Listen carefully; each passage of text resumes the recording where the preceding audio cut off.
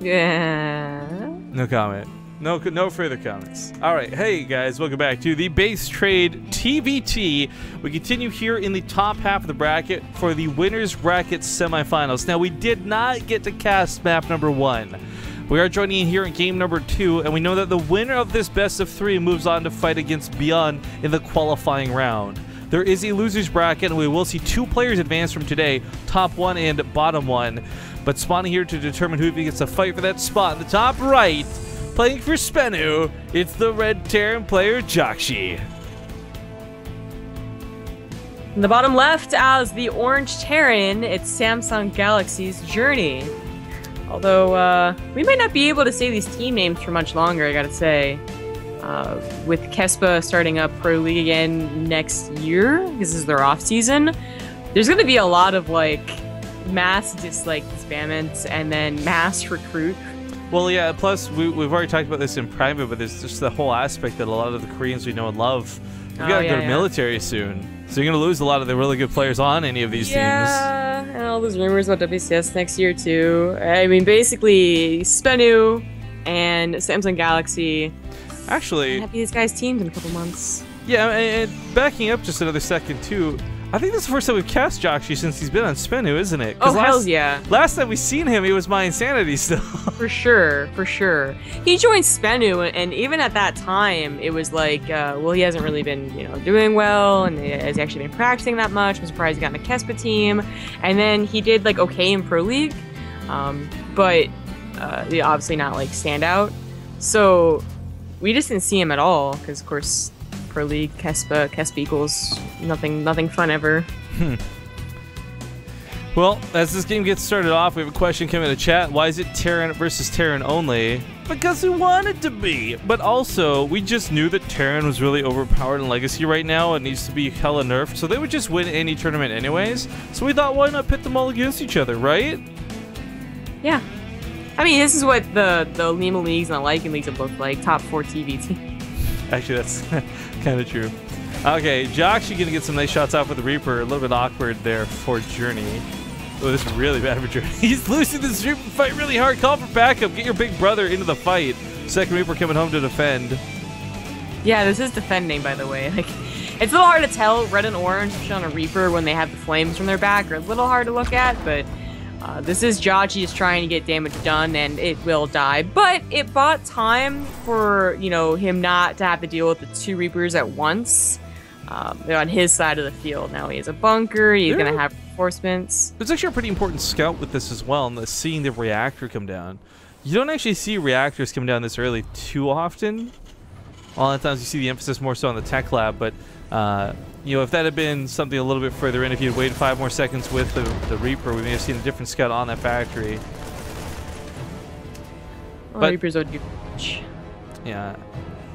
Again, that reactor's just going to let him know there's going to be a lot of production. He's not skipping towards a faster 3rd CC or something like that. All that money going into Marines. So, jjakji with his own reactor. Again, this isn't too insane. This isn't like the craziest scout in the world, but it does give him some very important information on knowing that, hey, there's going to be a lot of units on the field. I can't get by with just 2 Hellions. It's going to be actually a Banshee from Journey. Not much else. There's 3rd CCs, so a bit of aggression and then hoping to expand behind it. And this would be a problem if jjakji was setting out for some type of push, but he is also going for his own Banshee, which was barely scouted, I believe. You see a tech lab. Yes, Reaper dived in the side. It was a fake, though. He goes for, well, maybe not a fake. He changed his mind, probably, because it was scouted to go for a Viking instead. So now you're gonna have an interesting engagement, I guess is the best way to put it. Like, the Cyclone, obviously not too useful for Journey right now. The Viking probably won't go over across the field to die to it.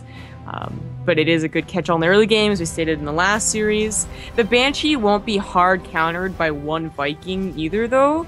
So, the Banshee should do some damage to make up for that Cyclone kind of being a useless unit right now. It's a strange investment for sure. I guess not strange. It would have made sense if this had actually been a Banshee coming to jjakji, but yeah, it's unfortunately not the most cost-effective thing in the world. This cloak is about 2 seconds from finish, but there's going to be a Raven waiting to greet this Banshee one way or the other. Turret's on the way as well, and There is a scan available if necessary. It looks like he will scan just by himself more time. So jjakji not going to take too many losses, and more importantly, not a lot of risks here. Yeah, no, this has basically been hard countered. The turrets and the Raven popping out, so didn't actually do that much damage. Just simply cost a scan and the cost of the turrets, which, believe it or not, is not so bad. There are worse ways to lose a Banshee, like, for instance, 2 Vikings catch it while it's moving across the field with no cloak. That's probably the only way that the Banshee literally does, like, no damage and is no help whatsoever. So, going back on the topic of music, because I was talking about this before you hopped on today, you know, again, love the music for Legacy of the Void, but it's so bloody epic and ready for a fight right now. I'm telling you guys, by the time the fight actually comes in, it's going to go back to that really calm, somber music. Like, I really wish there was a way you could control the in-game playlist. Skip, fast forward, trigger epic music, not trigger it, I don't know. I'm sure you could probably do that with like a map mod, actually, just thinking on it. That would be really cool. Like a cinematic experience in StarCraft 2. Yeah, I mean, music adds so much. It's the last thing a lot of people think about, but music is one of the really, like, it can change the mood so drastically. But anyways, that's something maybe consider for. That's too much work for one guy to. We'd have to have like a dedicated observer who could like focus on that too. Because if I'm trying to walk, talk, and chew bubblegum, that's not gonna happen. Can you not walk and talk and chew bubblegum? No. Oh. Well. I'll end up swallowing and choking on it because you're not supposed to swallow gum. Why is the phrase like walking and talking? Like, is it really that hard to walk and talk? That's the point. Like, are you so dumb that you can't walk and talk at the same time? Or... That's the point of the saying? Yeah. That's how I've always seen it, at least. So, well, okay, whatever. Anyways, we're gonna have Mech from Journey. Actually, here. No, wait. Sorry, no, it's Stim, but it is a second factory. Sorry, I guess he's going quickly to two tank production. Mabi. The armory, though. The armory coming down here fairly quick for. I don't know that he can really afford double upgrades on 2-2 just yet.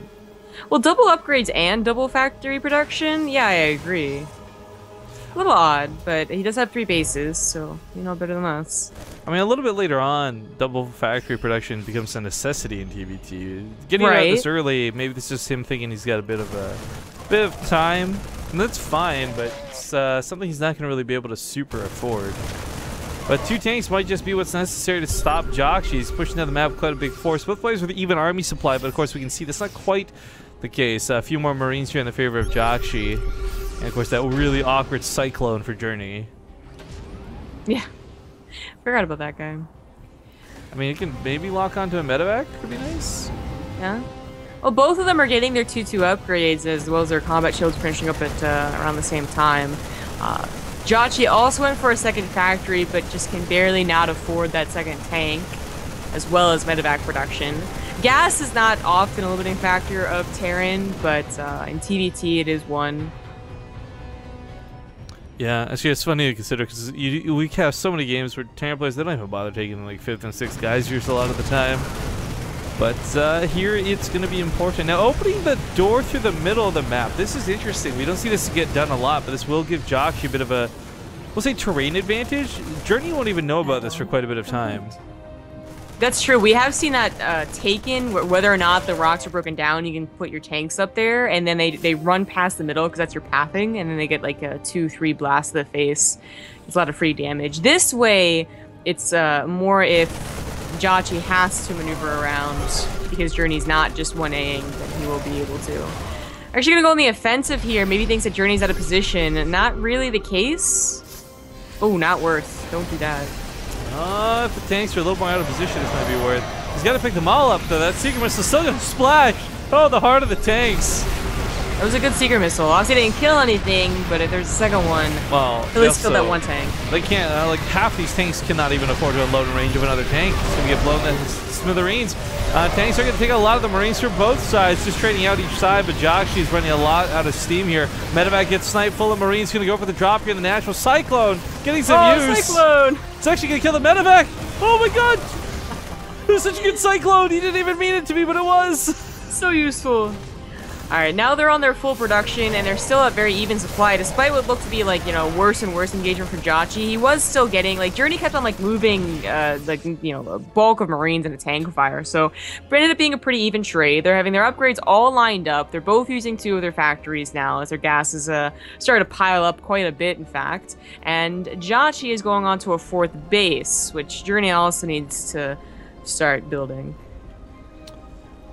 Yeah, that base advantage, I'd say it's not even around now. It's like 2 minutes from now when the mains are fully mined out, when that really, really matters. But now fully aware of the middle of the map being open the way it is, jjakji's got to be a little bit careful because it's fast for Journey to get through the middle of the map. Scans from Journey going to see the army moving out, but jjakji not going to see this coming until it's already past him. Cyclone leading the charge. This bad boy on the front lines. Looking to get some shots off. Tanks get obliterated on contact.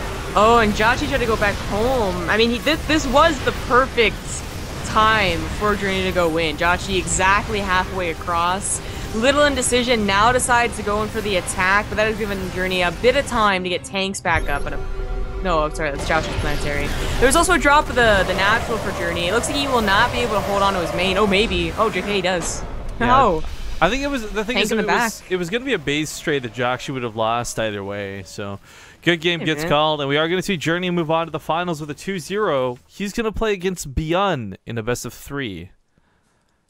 I was just thinking, I was just playing with